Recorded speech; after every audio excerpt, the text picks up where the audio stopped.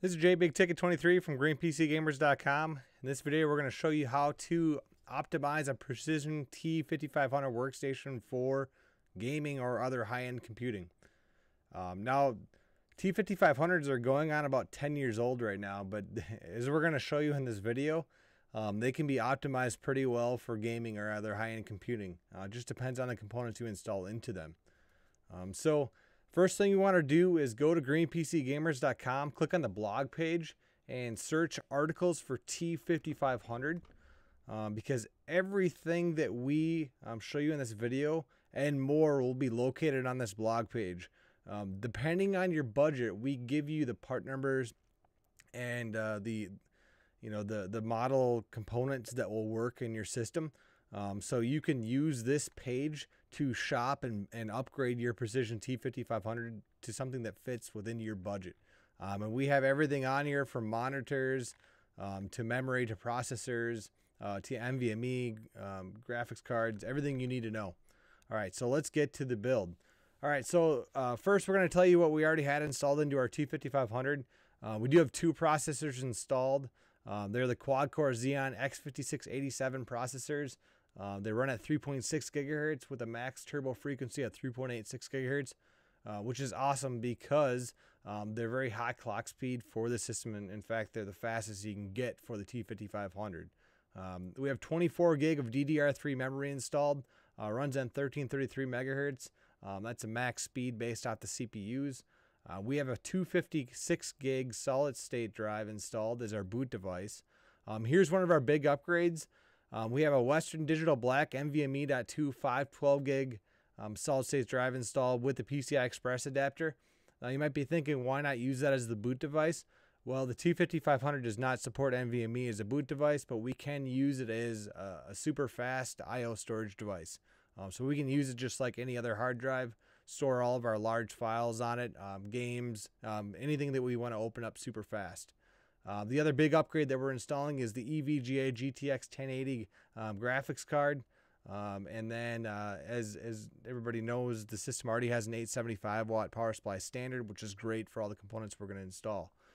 Let's go ahead and take a look at the chassis and see the front of the T5500. Now this is a refurb chassis. Again, this system's going on about 10 years old. Here's a look at the front of the chassis. A couple of USB ports, audio, DVD-RW optical drive.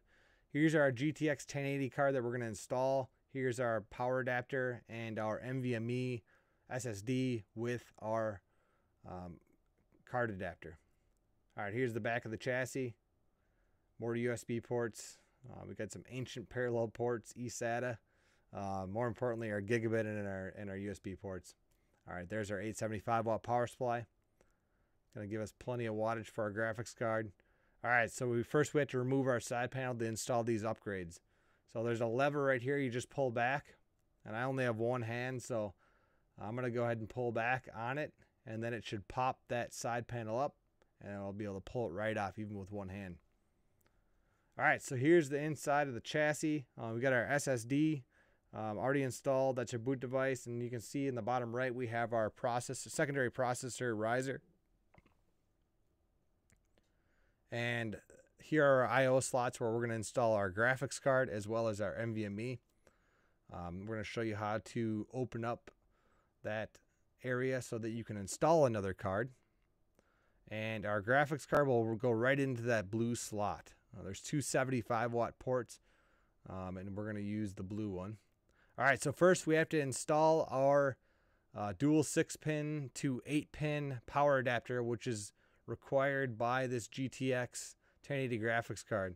So luckily on this system, it already has two 6-pin cables coming out the power supply standard. So those are already there. We're going to fast forward. We've clipped them right into place. So that's ready to go for when we put our graphics card into the system. Okay. So now we have to take a look at the 6-pin power. That's where it is. And we basically have to get ready to install the graphics card. And we've already removed the blue retention clip. And we're going to have to do a little bit more of that as you see further on in this video. All right, so basically this card's super heavy. So all you have to do is line it up on the slot. And once it's lined up, you just have to drop it in. And it's heavy enough where once it's lined up, it'll drop in. You don't have to put barely any pressure. So we've got it lined up. We've got it installed. Now we just need to plug in our 8-pin auxiliary power.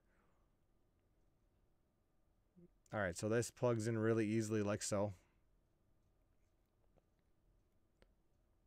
And that clicks into place. Now we're ready to go. If you forget to plug that in, don't worry. The system will not boot. It'll complain about the auxiliary power not being plugged in.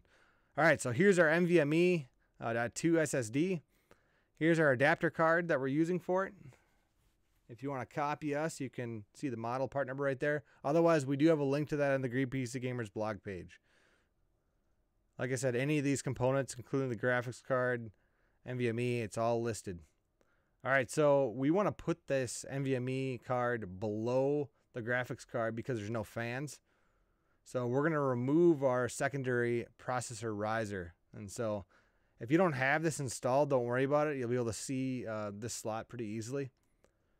But if you do, it might help you to remove it just like we did. All right, so now we have a bunch of space to drop this card into place. This card's a little bit lighter, so you will have to put pressure on it when installing.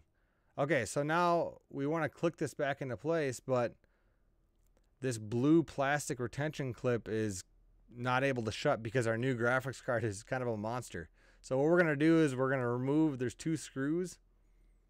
It's a small Phillips head screwdriver that you need. And you're going to remove both of those. And then this blue retention clip will pop right off.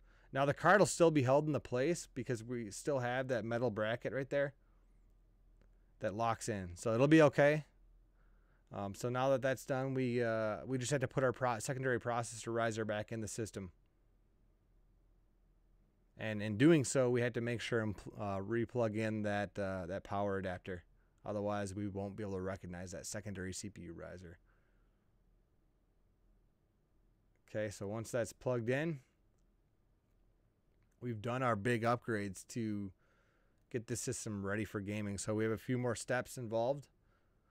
We have to put our side panel back on.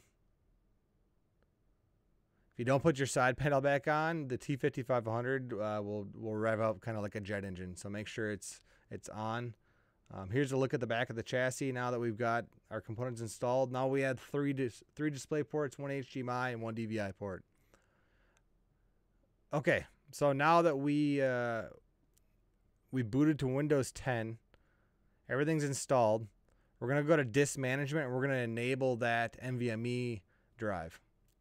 So we've got some old partitions. We don't care about that. We're just going to go ahead and allocate that unused space. We're going to make it the E drive, and we're going to name it Super Fast Drive. So again, you're going to use this NVMe for putting any super large files or programs, anything that takes a long time to open up, stored on the NVMe drive because it'll run 3 to 6 times faster than a conventional solid-state drive. It'll change your life, basically. All right, so now that that's installed, we do have to go to NVIDIA's website and install the GeForce Experience, as well as our GeForce drivers. So go to NVIDIA.com, click on GeForce drivers, go to GeForce 10 series, and if you don't use a 1080, it's fine. You just have to go to wherever your driver is. There's a way to auto-detect the GPU as well. It's best to install the latest driver for your GPU for the best results. All right, so we download that. We've installed it. And now we'll go and take a look and show you the GeForce Experience. If you've never used GeForce Experience, it's awesome because it'll automatically find the games in your system. And it will allow you to optimize them based off your system configuration. All right, so we like to use a benchmark test in a game called The Division. So we're going to go ahead and optimize the GeForce Experience for The Division. Okay, so we're going to run a benchmark here, and everything's basically on high or ultra. We have allowed it to max out frames. Now, something to note is we're going to lose about 15% of our frames because we're using OBS and an HDMI port to test this. So if you, well, not if, you should be using a monitor that supports DisplayPort, because that's how you'll get the most frames. When we did our initial test with a gaming monitor, an Acer gaming monitor, 140 hertz, DisplayPort to DisplayPort, we got almost 120 frames using the same specs. So you're gonna see a drop off in this test, but it's gonna give us a good idea of how well the system is performing.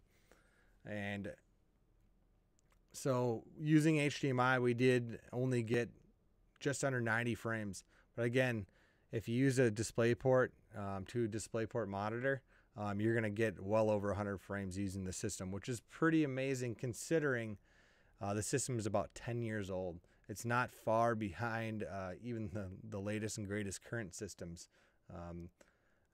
That being said, most of the money in this system is in that graphics card. So hopefully this video was helpful to you.